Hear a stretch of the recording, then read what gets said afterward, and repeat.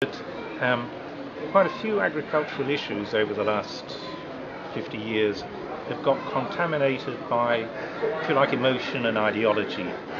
I want to get back to the science.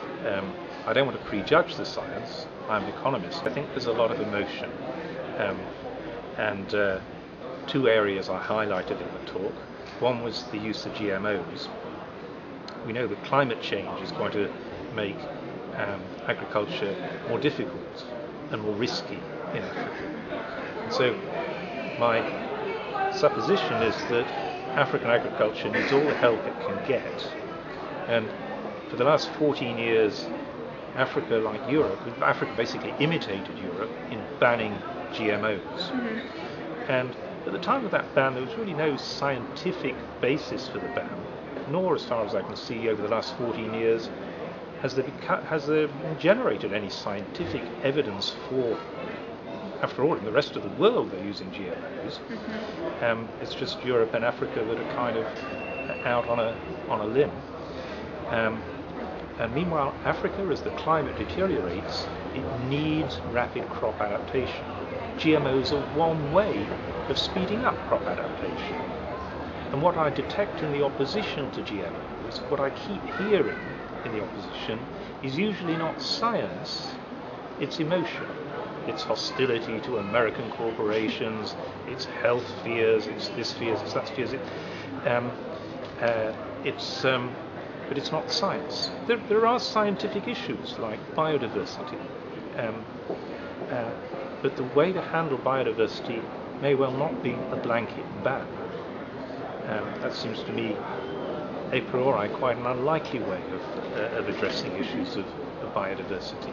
It implicitly places a huge value on preserving biodiversity rather than generating biodiversity through genetic modification, which is another way of getting biodiversity. Always the bedrock should be hunger. Not hunger in Europe, hunger of kids in Africa. They're the ones who are going to bear the brunt of mistakes. If we, from prejudice, resist GMOs rather than from science, if we, from prejudice, resist commercialization of agriculture rather than from science, then the people who pay the price of that are hungry children in Africa, not ourselves. And so we have a responsibility, not likely to fall back on our prejudices. After all, you're scientists, right? And so if you don't think with your heads, don't expect anybody else to, right? And so European food policy debates, to my mind, the popular debate has been hijacked by romanticism and fears,